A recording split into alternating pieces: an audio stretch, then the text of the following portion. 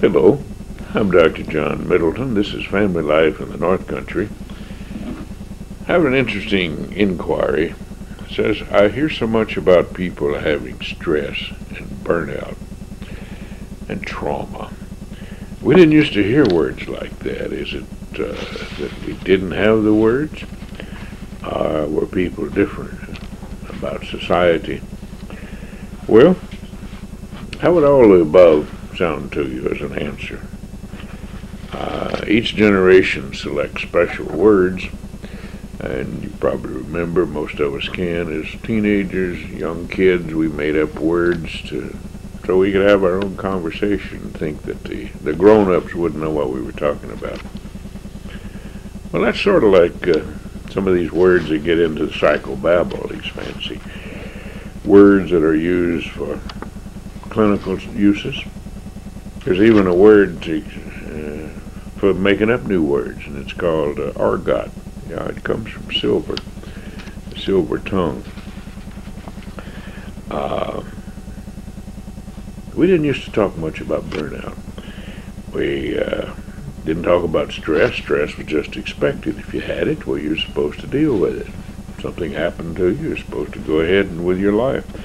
We took it for granted, because in those days survival was the name of the game. People were supposed to handle what came along. Trauma was something that was used special purpose when people got hurt. And you remember getting hurt? We were talking about falling off a horse, getting thrown off a horse. If you got thrown, you're supposed to get back on or develop a pattern so that you didn't become afraid to ride. That's the same thing. Now, that originated, that idea was first formalized, at least, I've read, by Napoleon's army, and it became part of the pattern for the military after that. 3 words: if you got wounded, traumatized, disabled.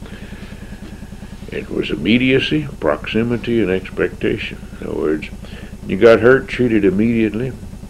Proximity was treated right there, and the expectation was to go back on duty, go back in whatever you were doing. It was riding a horse or soldiers in battle. You're supposed to go right back in. In those days, people didn't have much patience for what's called shell shock later. Burnout, we didn't know about. We didn't have the luxury of calling 911 for every injury. You know, I've been on over 1,000 ambulance calls, which is not very many for a city, but it's quite a few for little hamlets. And I've watched and wondered about some of these things, because people call 911 for a lot of things that we wouldn't do that in the past.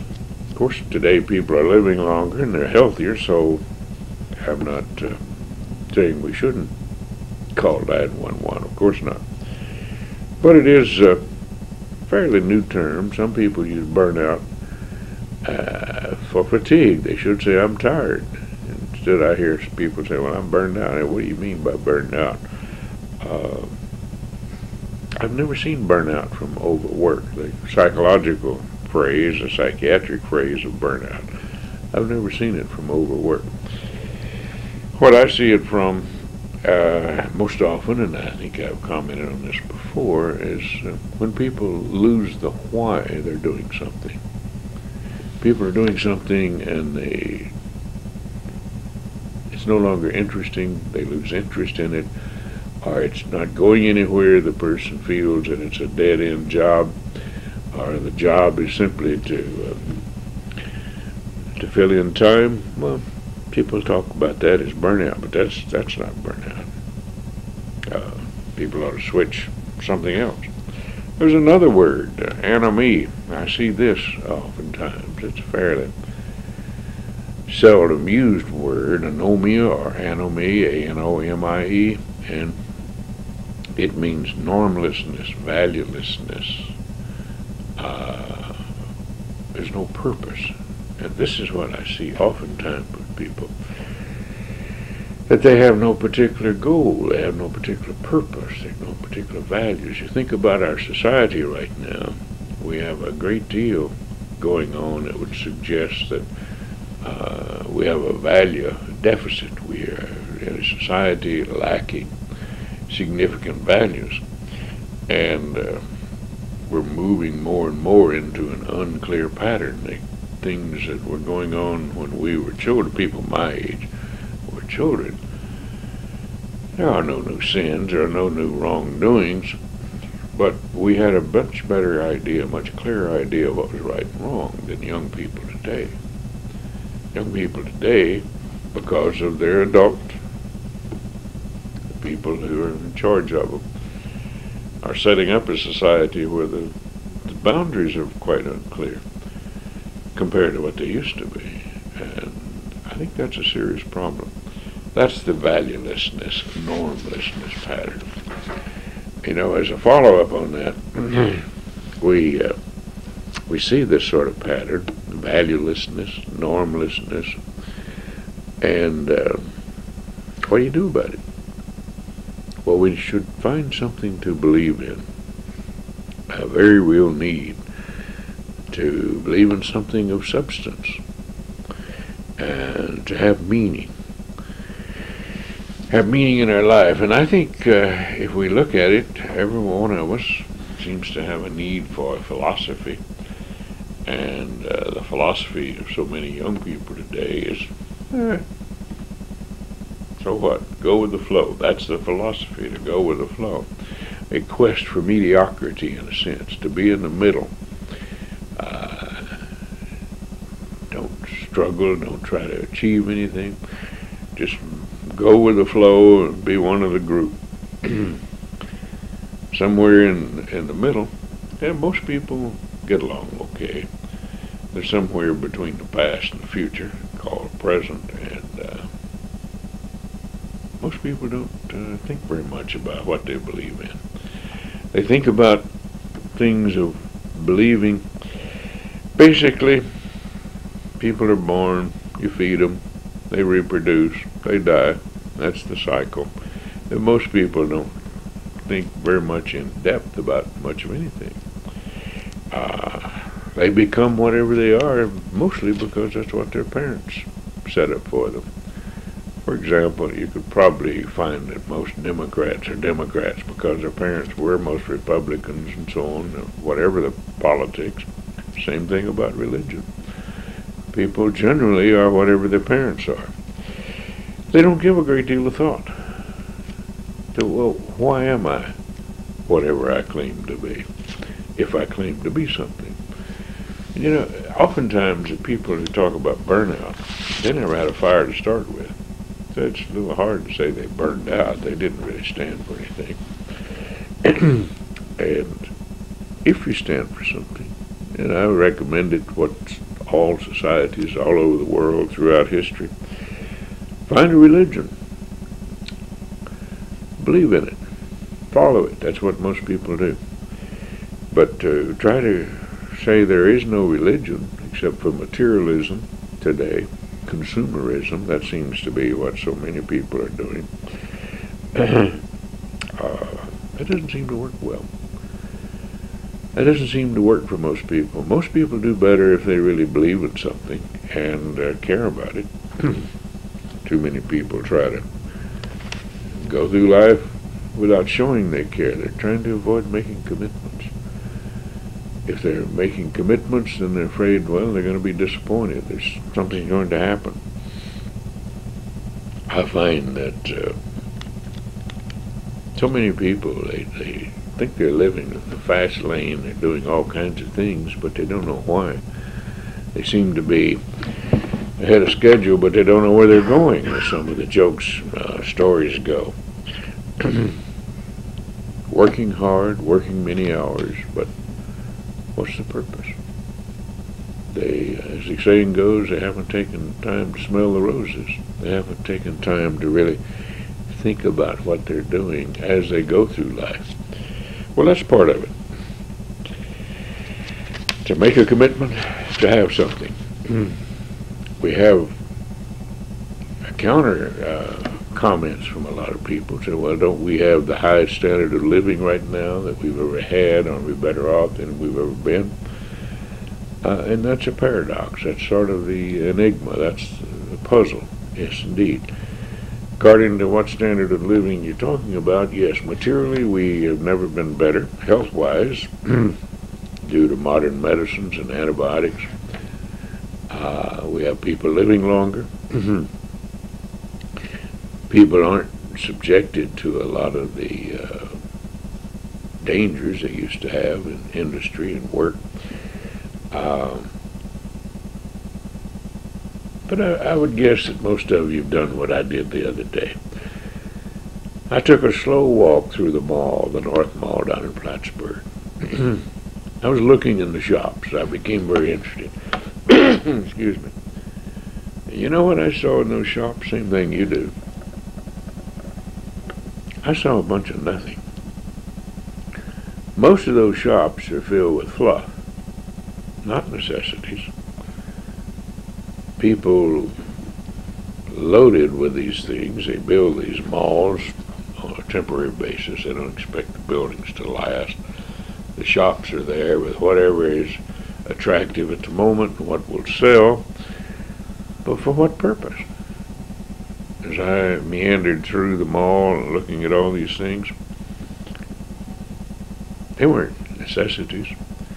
So people are working very hard today and putting in long hours to fill in the want basket. What they want, not what they need.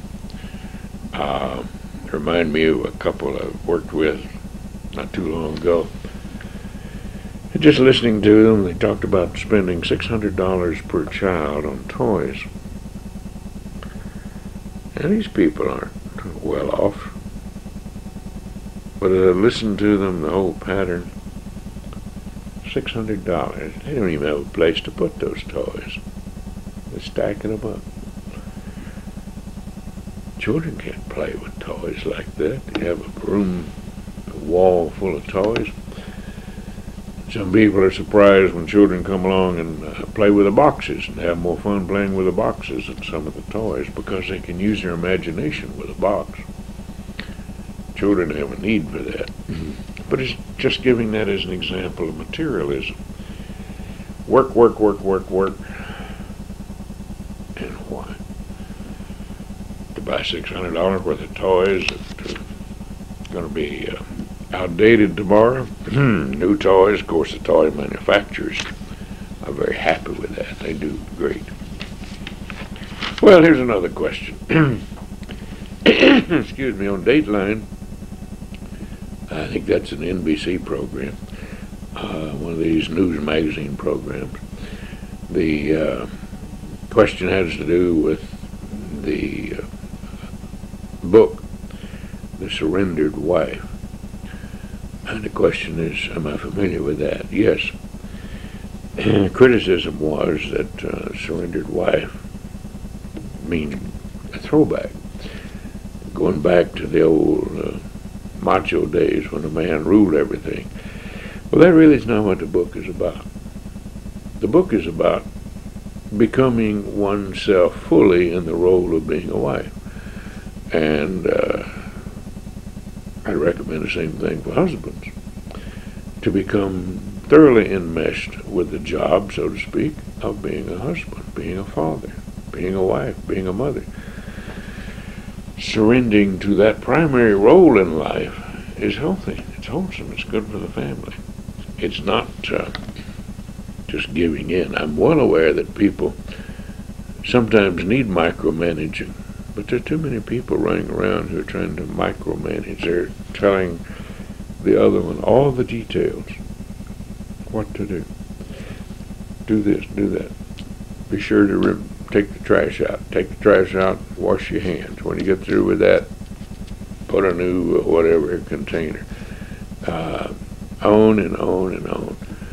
As if the person doing the job couldn't do the job. You listen to people you know. Listen to couples you know. Some of them are really micromanagers, aren't they? Some people need to have that kind of thing. Most people don't. And it's the same for husband or wife. I don't recommend that style at all. It's an interesting kind of pattern. Most people know what to do. It's kind of like we see so many children today. They don't mind the first time. They don't do what they're asked the first time because they fully expect to be asked several more times. Well, husbands and wives do the same thing, don't they? Well, until another time, I'm Dr. John Middleton. This is Family Life in the North Country. Have a good day.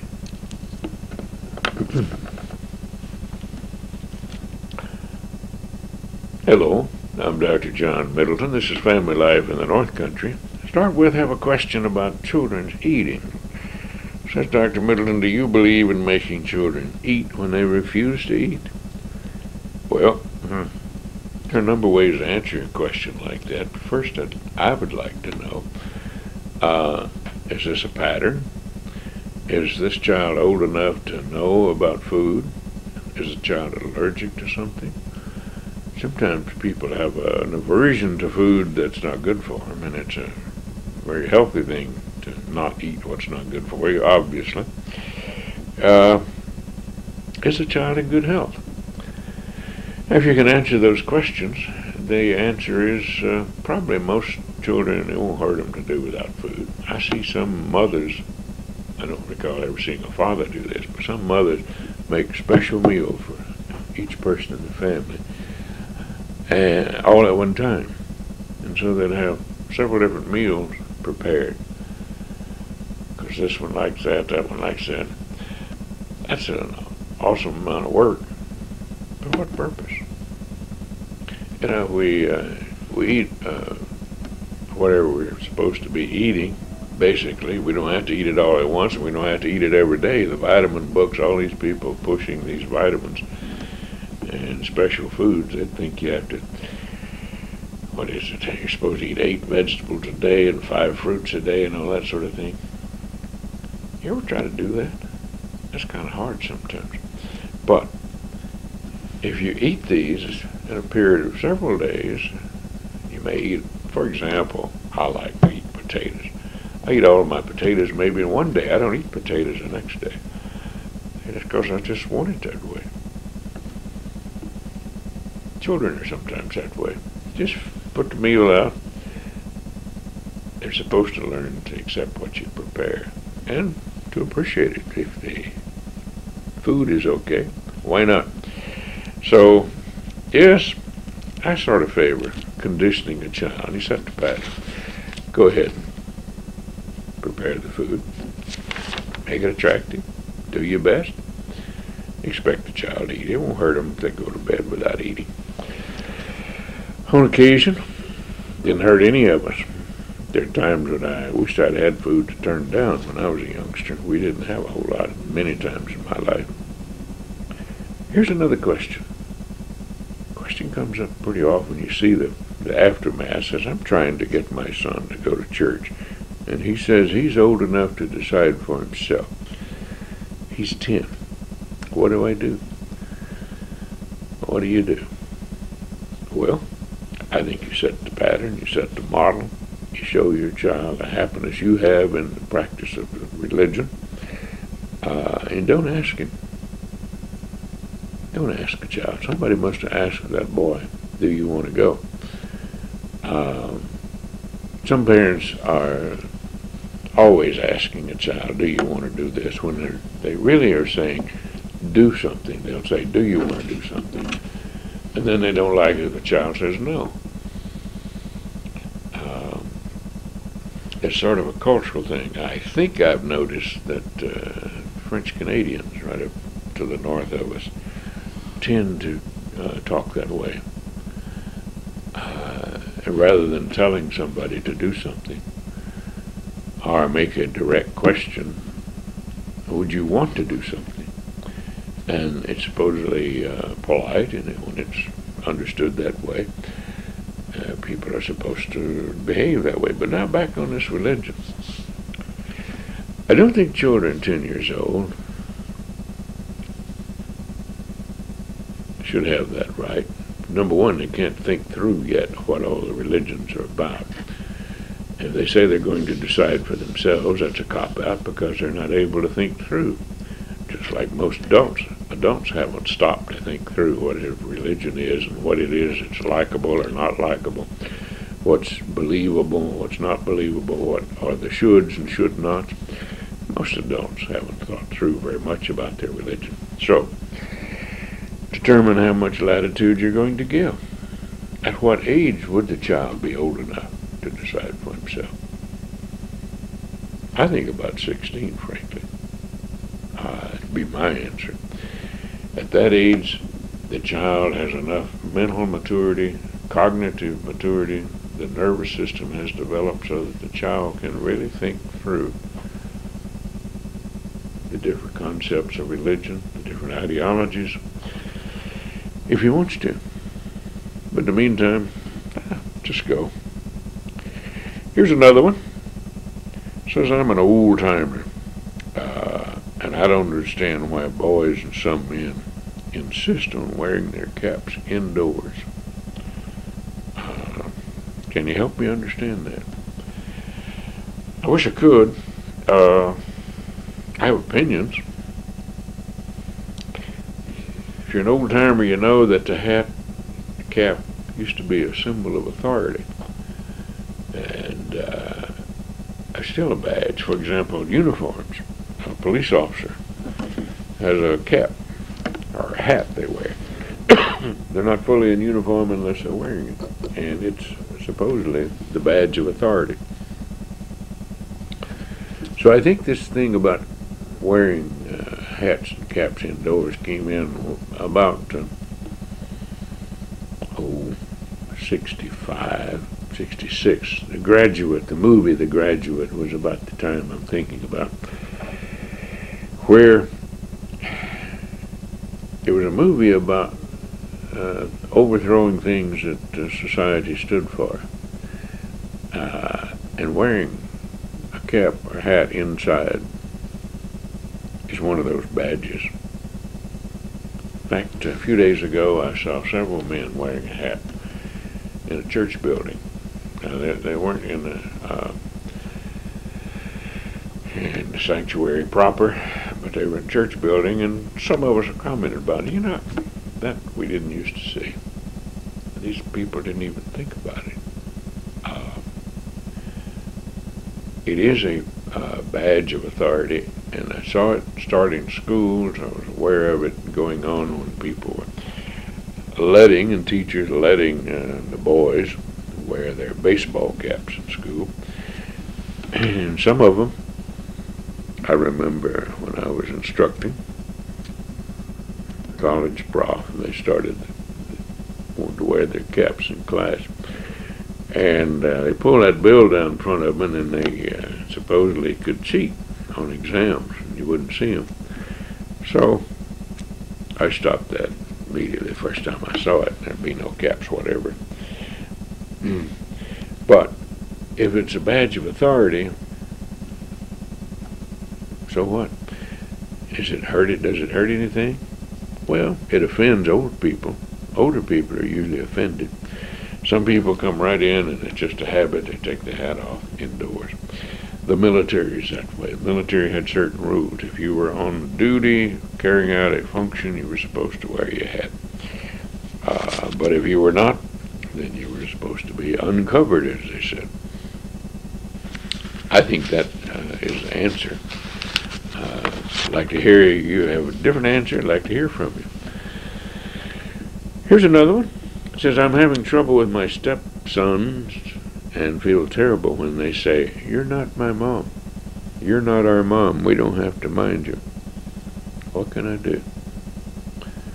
Well, first thing I suggest is, admit it. You're not the mom. Then get with the father and clarify, what is your authority? What's really being expected of you? So many times these blended families, step families, nobody ever talks about, well, what will the role be of stepmother, stepfather? How much authority will I have? Am I authorized to discipline or not? Should I or should I not? So first thing is to get with the other parent. Sometimes the biological parent said, no, no, no, no, I want you to take care of the children, but you don't discipline. I'll do that. Well, that's okay most of the time. Sometimes that seems to impose a problem. So first get with the other parent, the biological parent. Find out what your role is expected to be. Clarify it. Have it well understood between the two of you. Then bring in the boys, in this case boys, bring in the stepchildren, and have a group discussion. Let the questions flow. But unless you have a good reason, stick to whatever you and the other parent have agreed to. Say, this is how it would be. This is what's going to happen. And then let it go. That's what it'll be. And then follow that from then on. And true, step-parent is never the biological parent. Don't pretend to be. Which brings into question sometimes, well, what should stepchildren call the step-parent? Why not have it agreed beforehand? What do you want to be called? Sometimes the children feel caught in a bind because if they call somebody mother, are they being disloyal to their real mother? Or father, are they being disloyal? So you might pick a name that's acceptable to you and go with it. It's not going to be a big troublesome. See, it's a problem, and it's very common, and it's becoming more so. They really get fouled up. I see people in the situation of this one where they are a step-parent, and then what happens?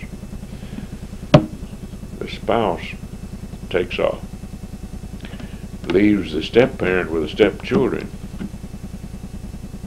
That's happening more and more. And people shouldn't do that. Parents don't have a right to mess up kids' lives. But they certainly seem to be exercising that authority as if they had the right to do it.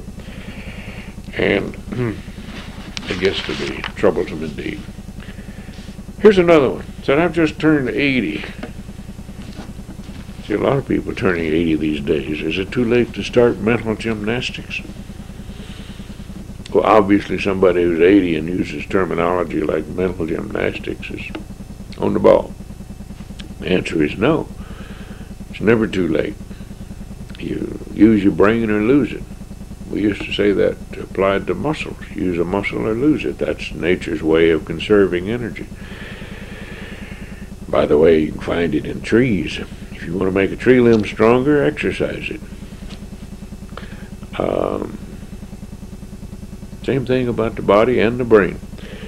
I would suggest for 80-year-old, good thing to do is a crossword puzzle.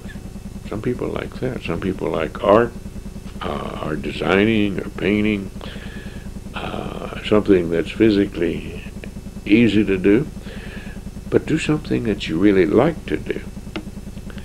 Don't make work out of it. Don't make a chore out of it. And hopefully get somebody to enjoy it with you. Find somebody who's interested in the same thing. Doesn't have to be the same age, but somebody who likes to do what you want to do or learn to do. There's another thing. Why not take a course at any state college in New York? You can take courses free. Now, if you want credit for them, you have to pay for tuition. But if you want to just go sit in a class, just name your class. If there's space available in the classroom, and it doesn't disrupt the class, that's up to the instructor. State law says you're entitled to go to any class you want to go to. Paid your money, you paid the taxes, you supported them. So, try it. You may find it very exciting. I know as a college prof, I had people from time to time who, they called them senior citizens. They were fun. There's even some federal programs called elder hostels. It was supposedly to reach out to those people who didn't have opportunities for education, but what it really amounted to, and I think it still works that way, is people who were well educated and wanted to have an interest. They go 2 weeks to a college in the summertime. Excuse me, it's typically in the summer. 2 weeks, board and room, very low expense, and attend classes, special classes set up for them. And they have fun. And some people make this their vacation. They go place to place. I've known people, I taught in it for 11 years or something. There are people who just travel around the country, going from college to college, and they have a great time, meeting people, learning new things. It's a fun thing. I don't think it serves the purpose that it was set out to do. It serves another purpose. I know I've had people in those elder hostel classes with PhDs and law degrees and things like that, people who were really enjoying it, but it wasn't because they needed that sort of thing to compensate for the lack of opportunities when they were young people. Gerontology is interesting. I remember in my baccalaureate degree work, another guy, he and I were competing. We were gonna be the honor student. One of us was, we thought, the valedictorian and all that sort of thing. Well, we didn't pay any attention to that little woman who just walked around, and she became the valedictorian. She was 72 at the time. I remember her name. She's a little French woman, Miss Michaud, but she had lived in Russia. A very interesting person. Very quietly, just walked off with the top grade. She got the best of all of us. You know, in gerontology, old people, we're not using the same brain cells. We grow new ones as we need them. So it's always an opportunity to learn. Until another time, I'm Dr. John Middleton. This is Family Life in the North Country. Have a good one.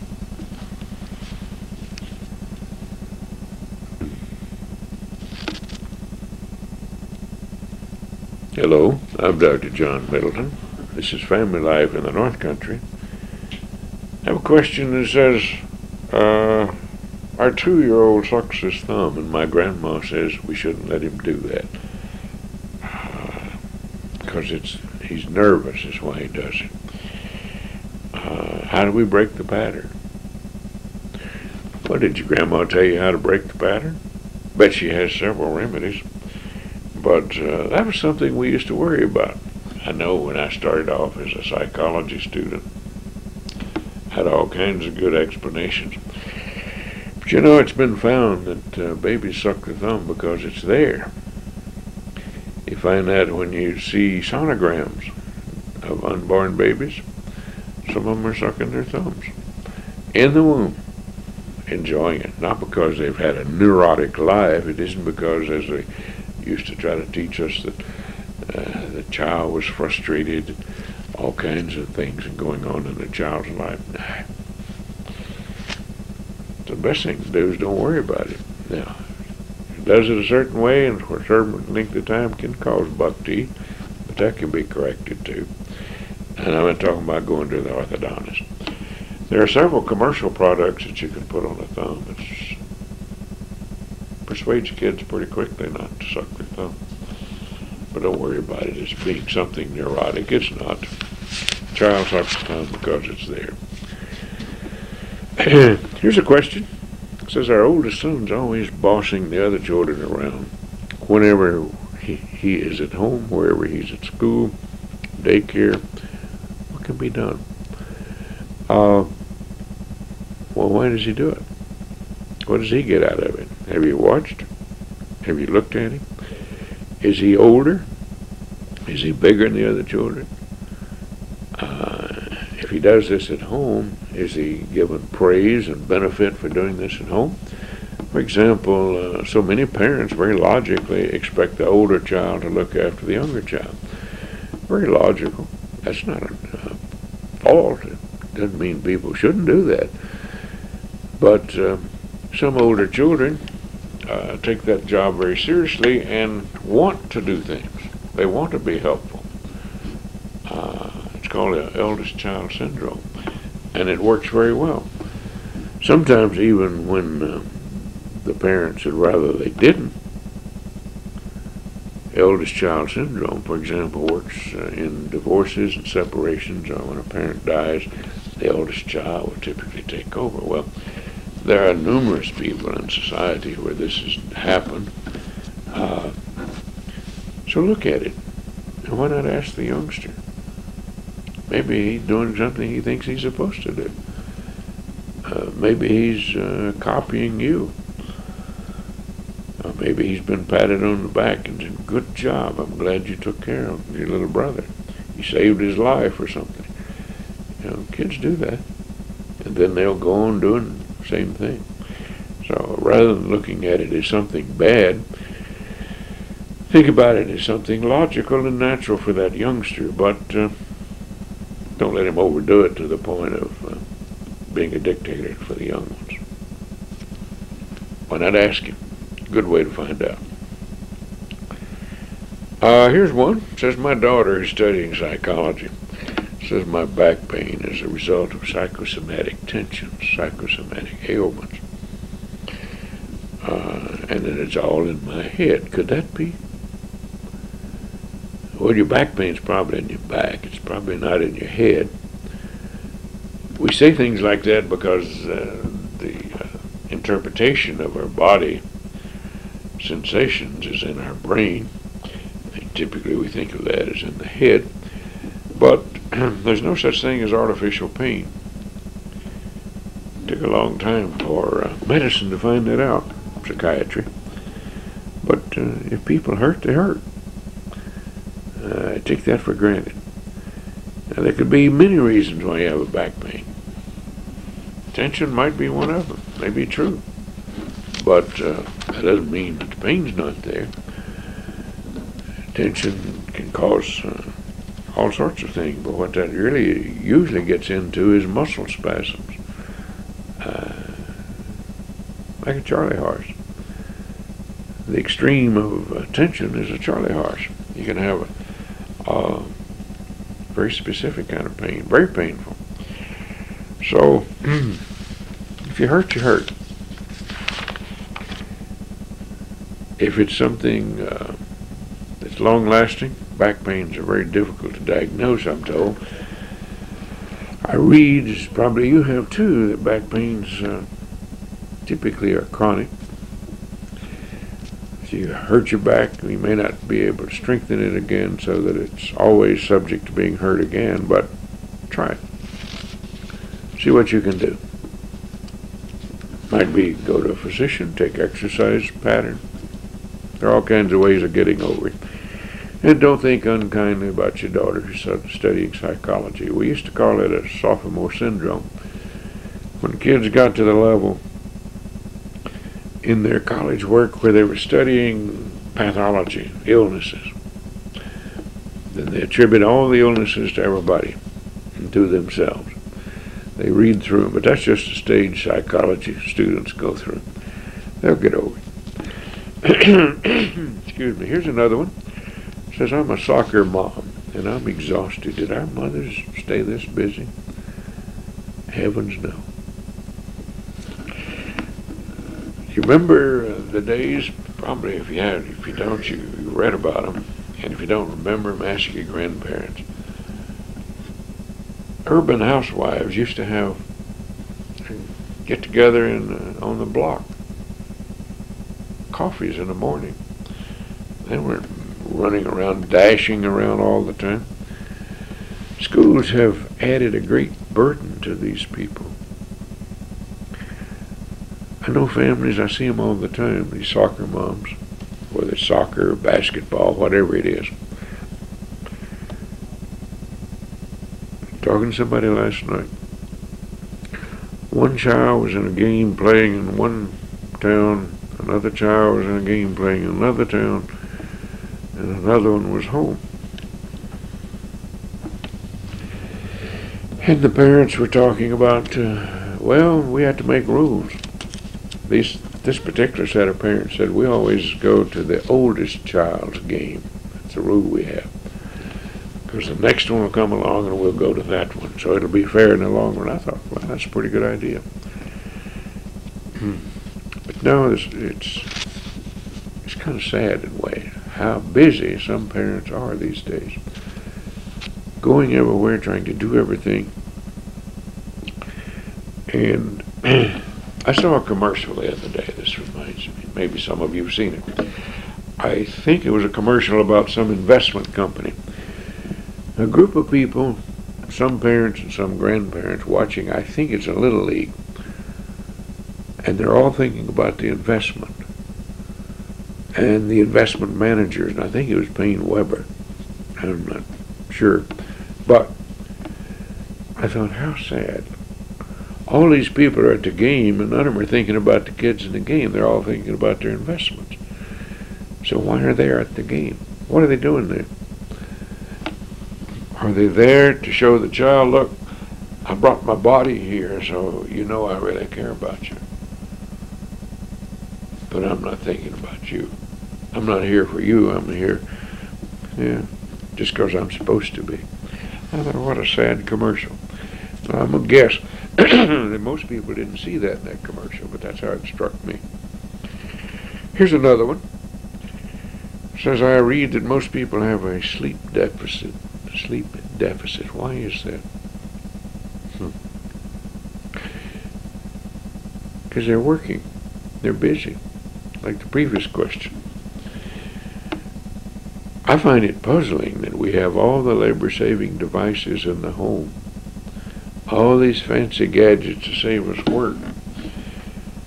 And people aren't sleeping enough. I've read this. I read it often and seen studies on it. But it's kind of sad, isn't it? That's why a lot of people are working to buy these things to save them work, save them time. And they're putting in extra time on the job to buy these things. Perhaps they didn't need in the first place.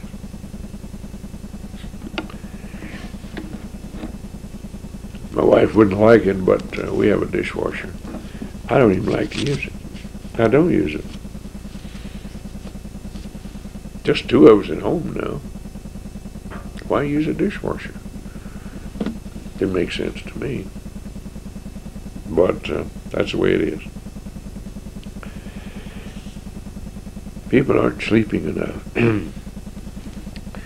It's been found that on average people need 8 hours sleep.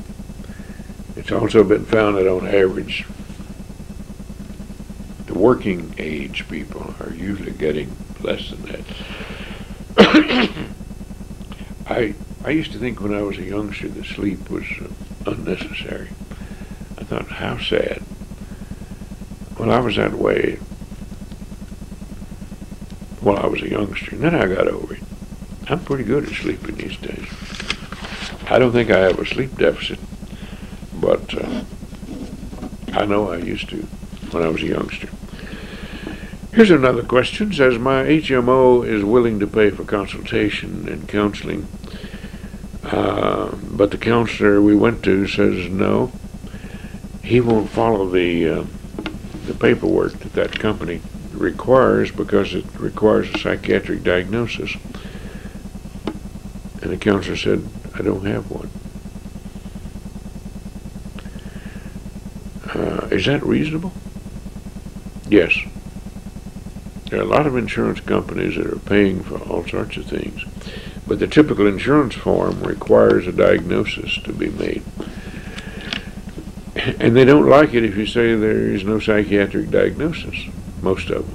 They want something that's treatable. They want something then that can be measured as to how much progress is made in so many sessions. I find that I go along with it. For example, not long ago I had somebody referred to me by EAP, these Employment Assistance Program people, for marriage counseling. Well, the same party who referred somebody to me for marriage counseling referred the spouse to another counselor and therapist. That's not the way to do marriage counseling.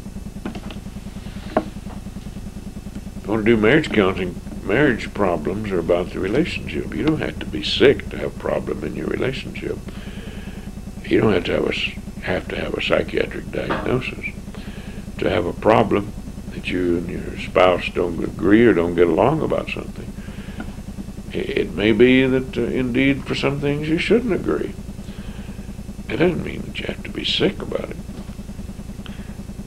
So it's kind of sad that people are trying to do the right things, but I thought it was kind of backwards. Here, this HMO fancy company sent all this paperwork to me, and come find out the spouse had gone to see somebody else who didn't agree with me that the marriage is quite salvageable. I thought the people had a good chance of getting over problems, but that's what's going on sometimes with HMOs. They're set up to make money and set up to program and streamline treatment patterns. Some people don't need treatment for an ailment that's not there. Here's a question. It's rather interesting. I thought about it. It says, how much time does it take to rear a child? I thought about that. It takes what you have, doesn't it? It may take a lifetime. And some of us old great-grandparents may think we're not through yet when we see the behavior of our children. You know, there's no office where you turn in your resignation for being a parent. You're always a parent. And we always have an interest in children. Oh, sure, we're supposed to learn when to back off and when not to do certain things. And most of us can do that. But it doesn't mean we don't still have an interest. So it may take 5 minutes of undivided time a day, or it may take 8 or 10 hours. Depends on the child, the age, all kinds of things. How much time does it take to rear a child? It's sort of like the expression, if you have to ask, you can't afford it. If you're the kind of person who thinks you can rear a child with X number of minutes a day, well, maybe the child hasn't read the same book. And maybe the child isn't aware that on a certain day he's nauseated, vomiting, diarrhea. Oh, that's not on your schedule. Well, what are you supposed to do about it? Sometimes it takes a long time, all the hours in a day. And sometimes it doesn't take near enough.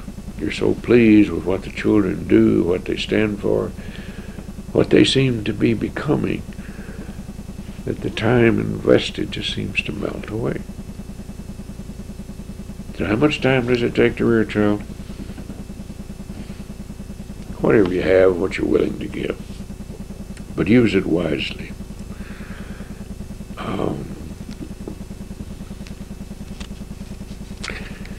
Here's a question.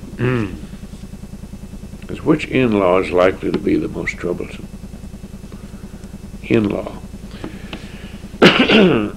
Well, since time began, excuse me, in terms of laws and regulations, the mother-in-law and daughter-in-law have been the ones that had the most problems, because they're basically in the same business.